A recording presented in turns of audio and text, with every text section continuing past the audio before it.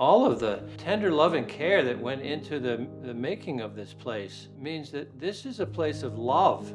I'm U.S. Congressman Matthew Cartwright. This temple is absolutely astonishing. From what I can tell, just from knowing people who are devotees, that these are some of the nicest people I have ever met. And it tells me that there's a peace that comes from putting others above yourself. There's a peace that comes from humility, and you can see it. And certainly in my own faith tradition, humility is honored and revered, but I can see that is very, very much the case with Hinduism, and for that, it has my admiration.